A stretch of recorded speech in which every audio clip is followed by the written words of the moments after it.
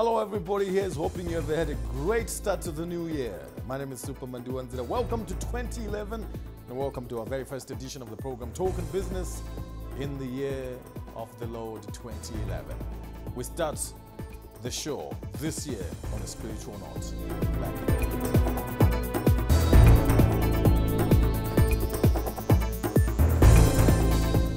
Hello everybody and thank you so much for joining us on the very first program this Thursday in January of 2011, a brand new year, and I hope you had a wonderful holiday, and I want to welcome you to the program Talking Business. Let me also say welcome to the program, my guest tonight. Let me start by Pastor Petunia Chiriseri. She is co-founder and senior pastor of His Presence Ministries. Thank you so much for joining us on Talking Business. Thank you, Super.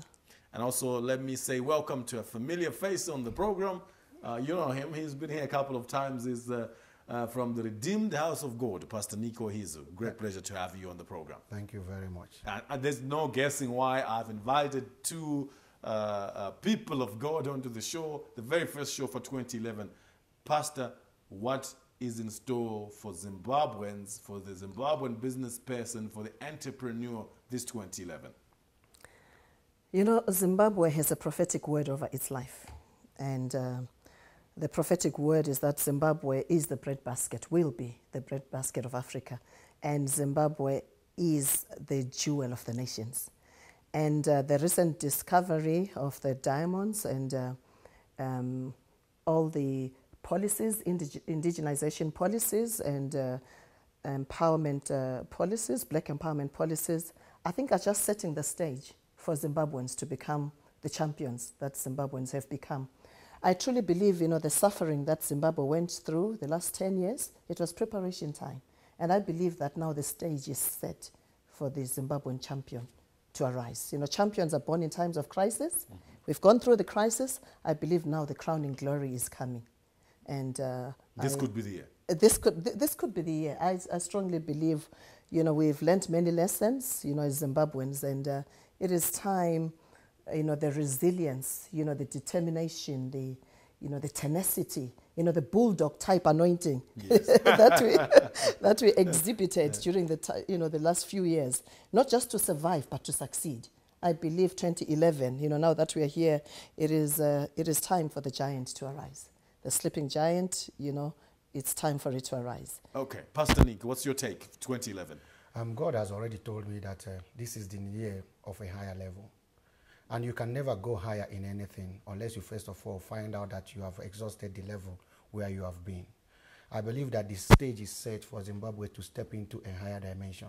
And that higher dimension is what I call entrepreneurial independence, in the sense that we've received our political independence about in 1980, but this time around the economic independence has just started. This is the period that we are looking at trying to break down the mindset of thinking that entrepreneurship or prosperity is scheduled or appointed or reserved for a just minute few. We are believing God that this is the year that God will start what I call the even distribution of wealth. That God is lifting people up from that level of having not enough or not having anything to the level where we can look back and say, okay, now I can see why God has made me go through what I've been through in the past few years, and I can see why God chose me to be born in Zimbabwe. So I know that 2011 has a lot of promises for everybody, the little, the small, and the big. Everybody should get ready for what God is planning to do for us this year, both physically, spiritually, financially, economically, and otherwise. What could happen this 2011? How could the lives of Zimbabweans change for the better from a money point of view, from a wealth point of view? The only way that somebody's life can change, starting from Zimbabwe and any other place, is when the person have a mindset of entrepreneurship. Understanding what it is that you need to do so that your life can be better financially. And I believe that there are so many strategies that are being put in place for that to take place. Let's take Copac, for example. It is something that needs to be set up and understood to the level where every Zimbabwean will be partakers of the things that God has deposited into this place to be a blessing to every one of us. That's number one. Number two, people need to start looking at investment that is going to last for a very long time. For the past few years, people were skeptical about investing in Zimbabwe, starting businesses, standing out and doing something new. A lot of them were afraid we don't know what is going to happen because there is going to be election or the economy is not yet stable. We have tested the multi-currency situation and it is working. And people should look forward now to going into businesses with the mindset of longevity, not something that you want to start and wait and see what will happen tomorrow, but something you need to do, knowing very well that you are going to put all the necessary resources required to make it something that will last for a very long time. Okay. That is what we are looking at. Okay, thanks, Pastor Nick. Let me turn to Pastor Chiriseri. You are the founder of Legacy International Private School. Yes. And you founded that school out of adversity, basically. Literally. Okay, if you can just relate very briefly to how you started the school and how other Zimbabweans who are watching this program right now can begin to do things this 2011 that could change their lives for the better. And Supa not just change my life, but change the life of families, communities, and the life of a nation. Sure. I think it comes from a burden, a realization that within each one of us is ingrained the ability, the capacity, the desire, and the will to succeed. Not only to succeed, but to make a difference in somebody's life. Sure. Each one of us says what it takes to make a difference in somebody else's life. So for me, Legacy was born out of a burden. You know, when the whole education system was crumbling. You know, I was a teacher for 20 years and mostly in private schools. And 20 years? Yes. Oh, you look like you're 25. Thank you. Don't make me blush, but thank you. But thank you. So, you know, having left the education system, gone into the private sector, was the national director of Transworld Radio for a couple of years.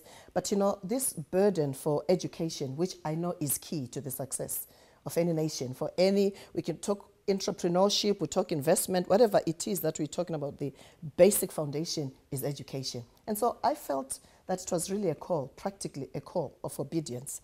And so I started with 7 children, believe it or not, in a cottage in Borodale. Yes, with people coming to, you know, look at the school and say, so where is the school? You know, and then I would show them. And then I would show them this cottage with these few desks and, you know, and like I've always quoted, you know, the smart ladies who just walk away with their stilettos, and it would be very painful, but, you know, the tenacity I was talking about, you know, the resilience, the determination to make a difference in my nation was what really pushed me. So for the whole of that first year, there were only 7 students, you can imagine. In fact, we started with 2.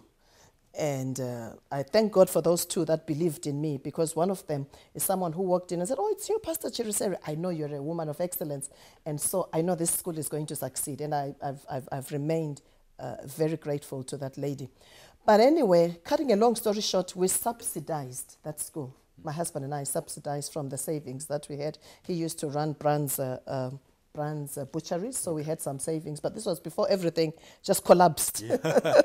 Thereafter, it literally was hand to mouth. But again, it was this deep desire to serve my nation. Where is the school now? The school is now at 26 Connaught Road in Avondale.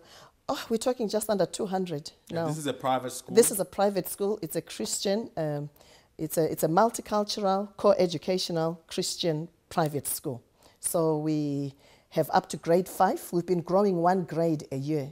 But the minute we get land, which I sense is very soon, we should be able to open it up for more How does it compare to other private schools that are in Zimbabwe? Very highly so. In fact, some of our competitors recommend their overflow to us. You know, we have schools, you know, I won't mention names, but they have a very high regard for, you know, for Legacy International School. And we don't see ourselves as a competitor, but as people that have come to complement the efforts. Yes. Okay, I'm going to come back and ask you when we come back from the break, how the people can learn from your example as an individual who said, I will do this, and how they can take that determination at the beginning of this year to say, I will do this year, when no matter it's starting with 1 student or 2 students. Exactly. We're taking a short break. My name is Supa Mandiwanzira. My guest tonight, Pastor Petunia Chiriseri, as well as Pastor Nico Hizu. We're coming back after the short break.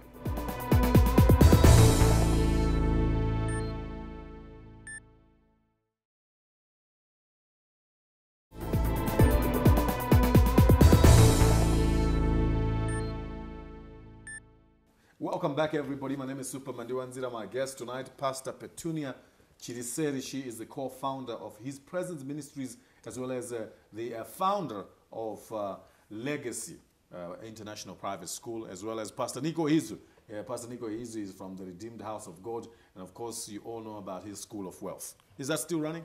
Yes, sir. Actually, we are starting off again by the first Saturday of February in 2011, and the registration is already on, and we are looking forward to kickstarting again to set up a new level of instruction to desiring and aspiring entrepreneurs for 2011.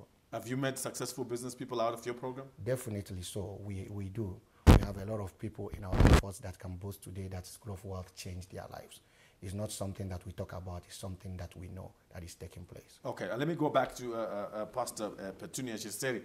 How can other Zimbabweans who are thinking right now, the year has just started, it's a brand new year, they have a determination to do something, how can they be like you, who started a school behind their own house, and the ladies with stilettos would say, yes, walk away? Yes. It's always important to equip yourself. Step number 1. Like Pastor Nick says, if you can get to places like Empretech. I'm an Empretecho. I was trained at Empretech, and I understand the value of equipping yourself. You literally empower yourself with knowledge. Knowledge is power. So one of the things I learned at Empretech is that, and they need to pay me for this free advertising for them. One of the things I learned... But you must start by paying me first. Okay. One of the things I learned is that business is about meeting a need. You want to be a successful business person, look for a need. Meet somebody's need. Okay? We can have businesses that also meet wants. That's okay. But, that's for people that are already established. Because, when somebody has a choice, when somebody has to choose between spending money on a need and on a want, they will obviously meet, their needs first before they meet their wants. So that is the first thing that I learned. But also the fact that planning is important. You have to have a vision. Where there is no vision, the people perish. This is 2011, so sit down, take your notebook, get inspiration from the Holy Spirit. I mean, that is a power that many Christians underutilize. The Holy Spirit speaks. He will give you an uncommon idea, an uncommon business idea. He will literally direct your steps. The steps of the righteous are ordered by the Lord. So this is what I did. I sat down, had my old notebook, and I just took step by step. I wrote step by step what I need, what I saw first, and then I worked backwards. So what will it take, for legacy to exist? You have to find premises. You have to register the company. You have to get licensing from the Ministry of Education. You have to research research and development are very critical in the development of any business. So find out what the needs are, but also find out ways of meeting that need, but also find out all the legal requirements and all the, local council authority requirements and so on. And the next thing after your plan, it is important to act. I'm a pastor, Supa, and I can't tell you the number of business plans I've laid hands over. And at church on Sunday, never seen the day. At church on Sunday, I was saying, okay, this coming year, we don't want to see any more plans. We want to see the money. Let's see the money. And the money comes when you put your plan to action. In other words, you pick yourself up. You're not always feeling like it. Discouragement, I can tell you, is just one characteristic of every entrepreneur. But you have to understand that courage is not the absence of fear. Courage is overcoming fear. Courage is speaking to yourself and say, you know what? I can do all things. Through Christ who strengthens me, I can get it done. But most importantly, Supa, innovation. creativity. It is critical. Think outside the box. Don't just try and imitate so-and-so because so-and-so did it this way, then it may not work for you. So for me, thinking outside the box was what worked. Yes, having a pioneering anointing, a pioneering spirit, aggression. You just have to, like I said, have a bulldog type anointing. Then you can do it. Let me turn to you, Pastor Nick. I mean, it's all very well to speak this wonderful, inspiring language and quote the various verses that back it up. People watching right now that say the year has started, and I want to do what Pastor Chiriseri is saying. I want to do what Pastor Nick is saying, but I don't have the resources.